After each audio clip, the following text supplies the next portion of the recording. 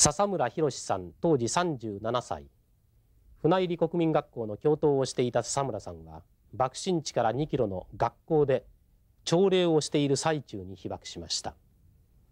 現在広島平和文化センターの語り部として修学旅行生に対し平和と命の尊さを語り続けています。ちょうど校長先生がご不在であったので、このように段の上に上がって子どもの朝礼を始めました。子どもと一緒に挨拶をして、ふと私の頭に浮かんだことは、その日は非常によく晴れた雲一つない真っ青な天気でありました。その上太陽はもうカンカンと照りつけておりましたから、子供をそこに立たして話をするのはちょっとかわいそうだ、気の毒だという感じがしましたので、とっさの考えですが、ちょうどそこに柳の木が2本ありましたので、男子の子供はあの柳の木の下に入りなさい、女子の子供はこちらの柳の木の下に入りなさいと、こう言って指示をしました。子供は喜んでその影に皆入って分かれます。そこで私は話を続けました。話を私がしておる時に、男子の柳の木の下におる後ろの方に6年生の子供が2、3人おりましたのが、急に上を見出した。こう、広島の言葉で言いますと呆れると言いますが、急に上を見た。今から考えてみると、多分それは子供が敵の飛行機を見たか、あるいは爆音を聞いたのではないかと今からは考えられますが、その時には私は大きな声で話をしておったのですし、それから警戒警報が解除になっておりますので、飛行機は全然来ておらんと思ったので、いつも注意するように、お話を聞く時には先生の方を見て聞かなければいかんだと、こう注意しようと思って、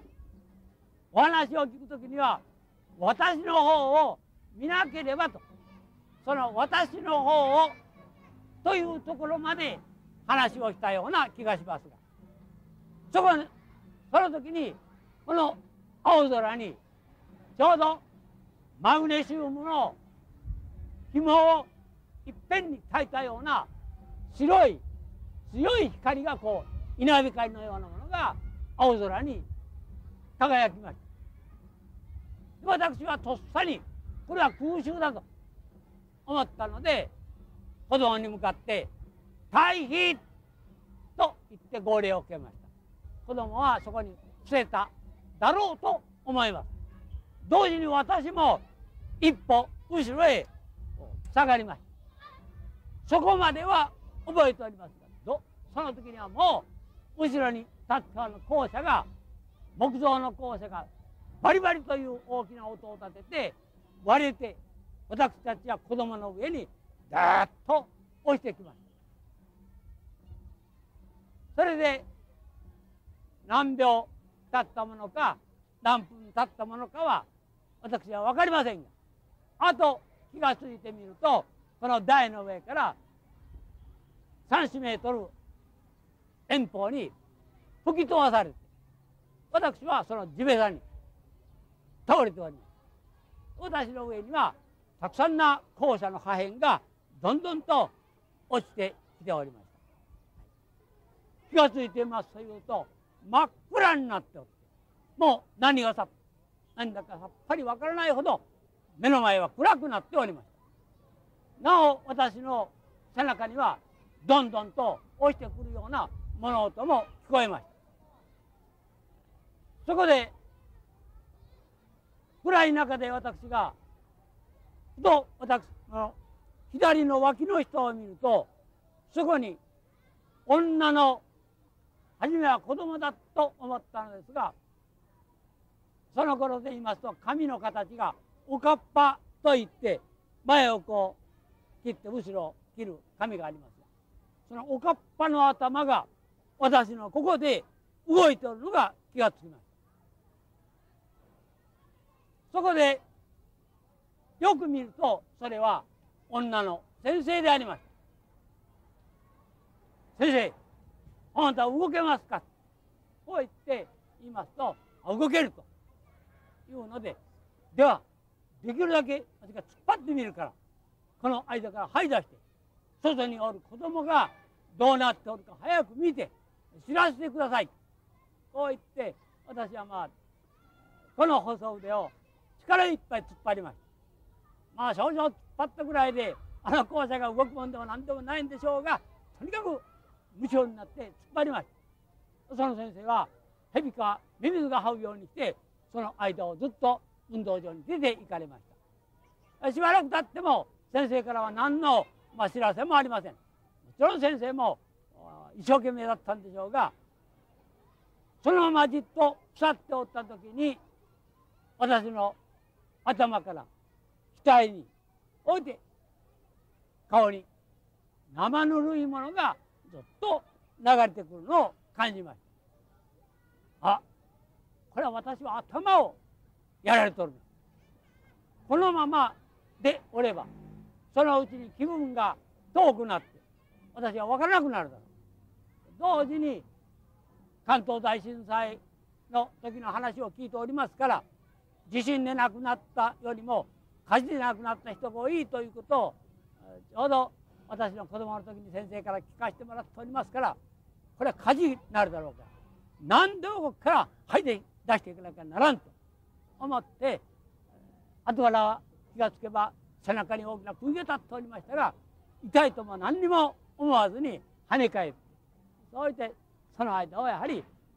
前の先生と同じように這い出していきました。そうしてようよう運動場に出てみた時に私の目に映ったのは、運動場の芋畑に柳の木の下におった関係上ぺしゃんこにはならなかったんですよ。隙間があったと思われる。その隙間をくぐって出た子供が芋畑に立ってみんな泣いておりました。ちょうど夕方のように暗くなっておる。子供の髪は皆砂ばかりで真っ白で、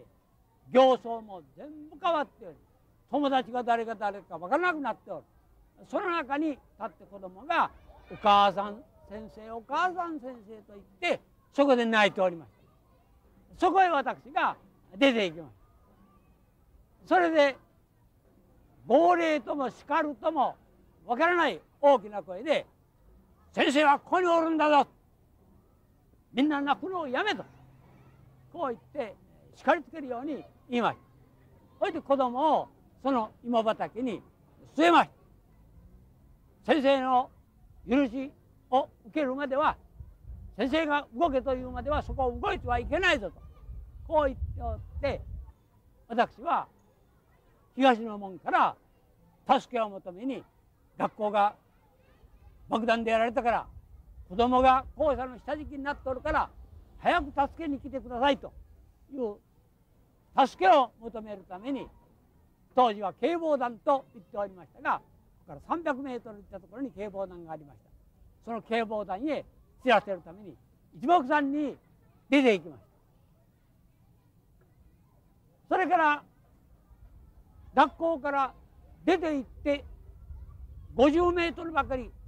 走ったところへ行ってみると、町中はみんな夕方のように暗くなっております。どうしたんだろうか、私の学校だけが爆弾でやられたんじゃないんだろうかという第一の不思議がその時に浮かびました。それを無性に走っていきます。電車の線路の上に馬が一匹横倒しになっておるのは見ましたが、他には私は誰も人には会わなかったような気がします。木造の家は全部斜めにこう傾いておりました。一目散に警防団に行ってみました。警防団に行ってみると、警防団の上には見張り所があって、敵の飛行機が来る時に見る番の台がありました。その展望台から制服のままで吹き飛ばされた警防団の人が地べたに押してここで動かなくなっておられたのを見ました。他には警防団に誰もおられなかった。そこでこれはまあ大変なことになった。助けを求めに来ても誰こそ学校の方に助けに来ていただく方はないということが分かった時に、この子供のことが気になるもんですからまた引き返して帰ることにしました。その引き返して帰る時に広島市の中央、ここから言いますと北にあたりますが、北の方を見た時にもう火の手が2メートル3メートルの高さであちらにもこちらにも点々として火の手が上がっておるのを見ました。そこで私の頭に浮かんだのは、当然この火災はだんだんとこちらに移ってくるに違いない。ほんと子供が校舎の下におる子供も、そして芋畑におる子供も火災で怪我をしてはいかんと思ったので、急いで学校に走ってきて見ると、私が言いつけた子供はこの芋畑の中で呆然自実と言いますか、ぼやーんとした顔で泣くのをやめて私を待っておってくれました。そこへ私が帰ってきたもんですから、おい、ここは危ない、校舎がいつ焼けてくるかもわからんからみんな立て、校舎の一番遠いところへ連れて行こうと言って、その子供を連れて南の一番角へ子供を連れて、ここに座って待っておるということを言って、主な子供はそこへ据えます。その次には校舎の下敷きの子供を引き出すことに手をつけました。先生は、元気な先生は 2,3 人で、後の先生は腰を打って動けなくなった先生、横たわったままでその木の下におられる先生、おいて大きな怪我をして血みどろになっておられる先生というような方々で、2,3 人の先生と一緒に校舎の下から子供を引き出してはそこへどんどん運んでいきました。その時に残念なことをしましたのには、2年生の女の子が2人、すでに私が抱え上げた時には脈が止まっておりました。かわいそうなことをしました。その頃私の受け持ちでなかったのでいちいちの子供の名前は覚えておりませんが、幸いこの胸には名前を書いてお母さんに縫い付けてもらっておったのですから、その名前を呼びながら大内さん大内さんと言って抱えて移りましたが、何の返答もないので、柔らかい体のままをこちらのむしろの上に寝かせました。もう一人の子供は、これは落ちてきた場所が悪かったのでしょうか、両方の耳がなくなっておりました。顔は血みどろになっておりました。で抱え上げた時にはもう脈が止まっておりました。その子供も向こうに並べて次々と引き出していったのであります。そうして一応それが済んでおる頃には、もうあちらの門からどんどんと町の人が入ってこられまし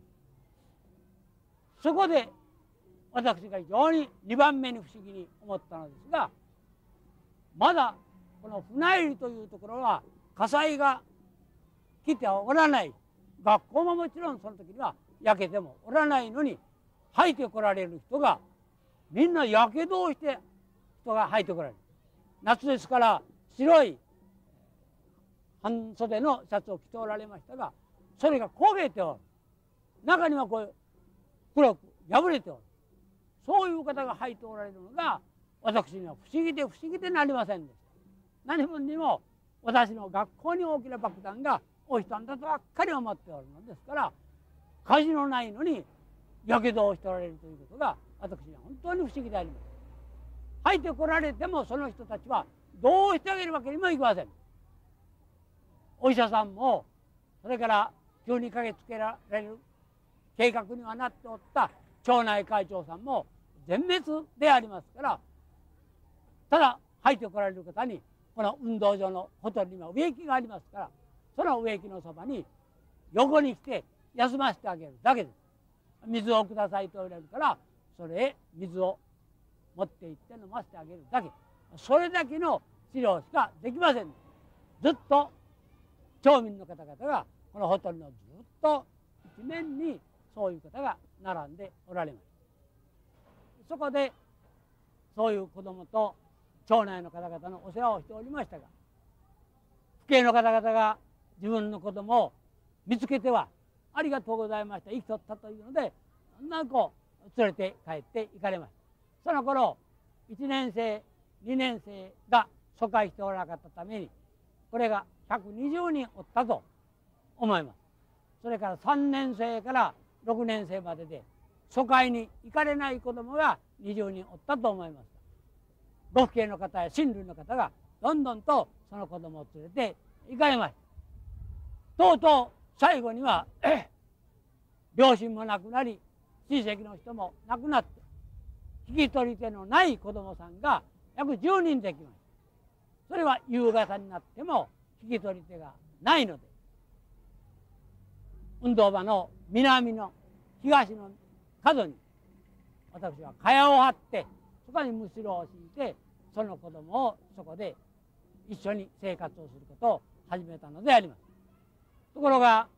その子供の中には大怪我をして、頭が割られて本当にザクロをあったような格好をした女の子供もありました。これは今晩のうちにもう命がなくなるだろうというような怪我でありました。先生、おしっこがしたいんですとこう言って言いますから、あ、おしっこがしたければそこへ寝たままでしなさいと言って看病したのであります。それから次の日もずっと私はほとんどよそへ行かないで、この蚊帳の中で子供と一緒に生活をすることが続いたのであります。だんだんと中には1人減り2人減りして、2、3日経って数はだんだんと減っていったようであります。ただその名前を学校の門のところへ書いて、こういう子供たちは今ここで私が預かっておりますよと言って書き出しておきましたので、それを見られた親戚の方なんかがだんだんと引き取られていかれたようであります。今子どもたちにどんなことを伝えたいと思っていらっしゃいますか？私はその校舎の下敷きになって倒れた時に第一番に頭に浮かんだのは、あら、私は死んでおらんな、生きておるなということが頭の中に一番初めに浮かびます。生きるということは本当に命があるということは嬉しいことです。何よりも大事なことは現在私たちが生きておるんだということが大事だと思います。したがって子供にいろいろ子供は子供なりの問題があるでしょうが、一人一人の子供が自分が命を持っておるんだということをありがたく思って生きていっていただきたい。